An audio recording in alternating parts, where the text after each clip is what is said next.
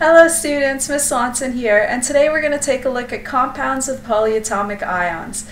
We use these types of compounds on a regular basis, like baking soda, bleach, fertilizer, and even, this may not be a regular occurrence, but in fireworks they also have polyatomic ions. So we have 3 learning goals for today: to identify polyatomic compounds from their names and formulas, to determine the name of a polyatomic compound from its formula, and to determine the formula of a polyatomic compound from its name. So what is a polyatomic compound, or what is a polyatomic ion that's involved in a polyatomic compound? Well, here we have lithium hydroxide. If you take a look at the symbol, or the symbols for that compound up at the top, you'll notice something very different than the other compounds we've been dealing with. It has lithium, oxygen, and hydrogen in it. So it has 3 different elements. So far, all of the compounds we've learned how to name have only 2 elements in them. So here we're learning how to name something that has actually more than 2 different elements combined together. So what happens here is that a lithium atom will turn into an ion, and the hydroxide will become an ion, and then they'll attract together based on the attraction of positive and negative charges. So lithium and oxygen and hydrogen. So here's the electron moving from lithium to the hydroxide. The lithium becomes positively charged, the hydroxide negatively charged, and then the 2 will attract together to form lithium hydroxide. So it's similar to your regular ionic compounds in that an electron is transferred and then the positive and negative attract. The only difference is that electron is transferred to a covalent compound. So something that's already bonded covalently, so sharing electrons, that overall covalent compound gains or loses an electron. So here's some examples of polyatomic compounds in white on the left, and on the right, on the left there's the polyatomic compounds, and on the right in orange it shows some polyatomic ions. These polyatomic ions come together with another element, and it could be a standard ion or it could be another polyatomic ion, but they'll come together to form a compound. So the first thing that you need to be able to do is to recognize which piece of the compound is the polyatomic piece. So if we look at these, each of the different compounds, the first one, the PO4, is the polyatomic piece. If we look at our orange list there, this is called phosphate. In the second one, the SO4, it's called sulfate, and we can see that in the list. In the third one, inside the brackets, we have NO3, and that's called nitrate. In the fourth one, we have OH, and we saw this in the example. This is called hydroxide. And then in the fifth one, we have NH4, and this is called ammonium. So we have several different circumstances, but we do have some tips for finding which part is the polyatomic piece. So usually it's the anion, so it comes at the end most of the time, and sometimes you'll see it inside of brackets. So anytime you see something inside of brackets, it's going to be polyatomic, and usually if you're looking at the compounds and you're trying to find the polyatomic piece, start by looking at the end and see if anything looks familiar to your polyatomic list in orange, or the one that'll be given to you for tests and quizzes. So here are the rules for naming polyatomic compounds. I'm not going to read through the list, but you can pause the video and write that down if you'd like to. I'm just going to go through the diagram. So you're going to start off by naming the cation, and if it happens to be a multivalent metal, you'll follow the normal rules for multivalent metals by including in brackets the charge on that metal. Then you're going to write the polyatomic anion. Now the polyatomic anions already have their own special endings, so we don't add IDE at the end. The only exception to these naming rules is if the polyatomic ion is the first piece and the second piece is a regular anion, then you would name it using the regular anion rules, adding IDE. So we saw that in the other example. I think question number 5 was ammonium, it might have been fluoride or something like that. So the fluoride, we would use fluor and then add the IDE. But normally, if the polyatomic ion is the second piece, we just keep the ending as it is. So we'll take a look at a few examples here. So on the left in white, I've got the list of polyatomic ions that you'll need to use. And we're going to use the metal and then the polyatomic anion as our rules. So we'll start off with CaCO3. Ca is the metal, so that's our calcium, and CO3 is carbonate, so that's our anion. And we know that the CO3 is the anion, is the polyatomic anion, because it's part of our list of polyatomic anions.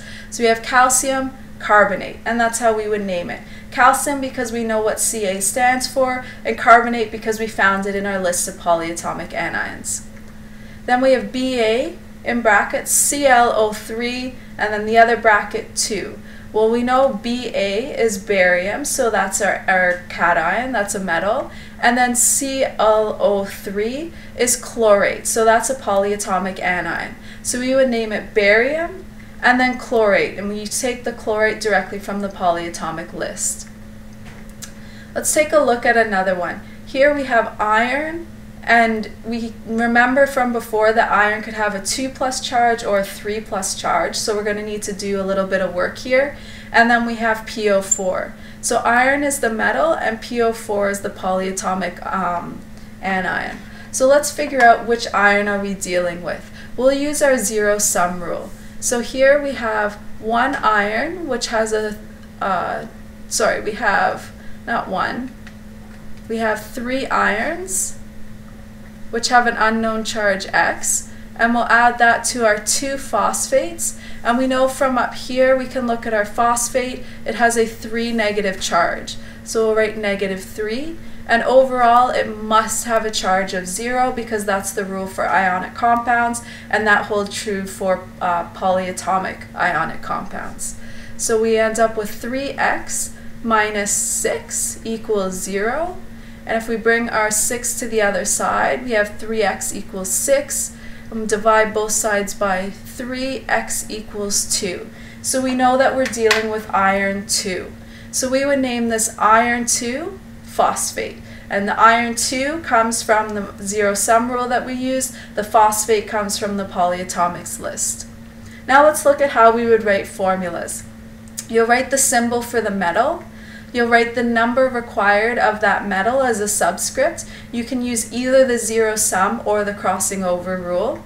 You'll then write the polyatomic anion, and you'll write the number required either using the zero-sum or the crossing over method. Now, if there's more than one of the polyatomic anion, it needs to go into brackets. So this is an exception to some of the rules that we've seen so far.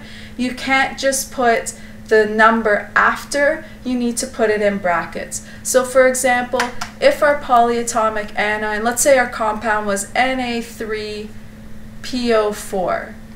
There's PO4 is our polyatomic piece. Since there's one of them, we can leave it as it is. Let's say we had Ca3 and PO4, there's going to be 2 of them. We need to write the PO4 in parentheses. So we do that so that we know there's 2 of them. This cannot be written as Ca3PO42 because that makes it look like there's 42 oxygens.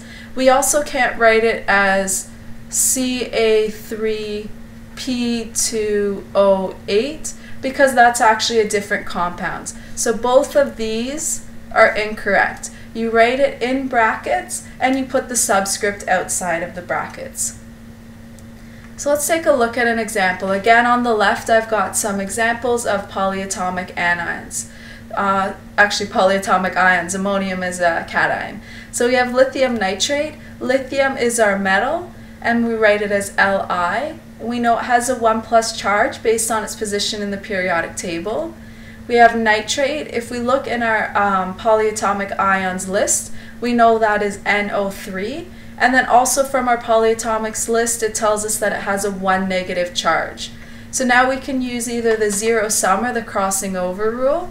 If we start off with the zero-sum, We have a positive 1 charge for lithium. We add that to the negative 1 charge for nitrate, and that equals 0. So we don't need to do any more work. We know that we need 1 lithium ion and 1 nitrate ion. So that would give us the formula LiNO3.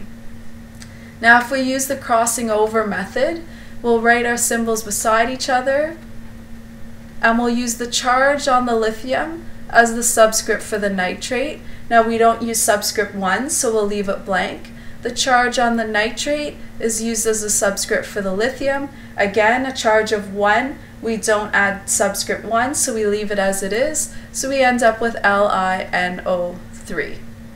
Let's take a look at another example. Aluminum carbonate.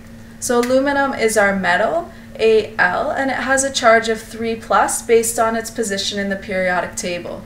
Carbonate is our polyatomic anion, and we can see that from the list. It has the symbol CO3. Now we can also see from the polyatomics list that it has a charge of -2. So we have two options here, the zero sum or the crossing over. If we use the zero sum rule, we have aluminum which has a 3+ charge, and we can add that to the carbonate which has a -2 charge, which gives us a charge of 1. That does not equal 0, so we need to do a little bit of manipulation to get the overall charge to 0. If we have 2 of the aluminums and we have 3 of the carbonates, that will give us an overall charge of 0. So we need 3 aluminum ions, we need 2 aluminum ions, and we need 3 carbonate ions. So that gives us the formula Al2, and then in brackets CO3, and then we write the 3 outside of brackets to indicate we need 3 of them. Let's try the crossing over method. So here we'll write our AlCO3 beside each other. We'll take the 3 and use it as the subscript for the CO3. So we need to put that CO3 in brackets. And then we take the 2 from the CO3 and use it as the subscript for the aluminum, like that. So we would end up with Al2 bracket CO3 bracket 3. So again, we would end up with the same formula using either method. And we'll look at one final example here, ammonium fluoride. Ammonium actually is a polyatomic cation. They don't happen very often, but they do sometimes. And it has the formula NH4 with a 1+ charge. Fluorine has the symbol F with a 1 negative charge based on its position in the periodic table. So we have our two methods here. Ammonium has a 1+ charge, and if we add that to the 1 negative of fluorine, we end up with 0. So we know that we need 1 ammonium and we need 1 fluorine to get our overall charge. So that means our formula is NH4F. If we use our crossing over method, we'll write our symbols beside each other. We'll use the charge from ammonium as the subscript for fluorine. We don't write subscript 1, so we leave it blank. We use the charge of fluorine and use it as the subscript for ammonium. Again, we don't write subscript 1, so we leave it blank. So we end up with NH4F. So let's take another look at our learning goals. You should be able to identify polyatomic compounds from their names and formulas. You should be able to determine the name of a polyatomic compound from its formula and determine the formula of a polyatomic compound from its name. If you can do these things, fantastic. If not, please rewatch the video, and if you're still having trouble, come ask me in class tomorrow. Alright, that's all for now. Bye-bye.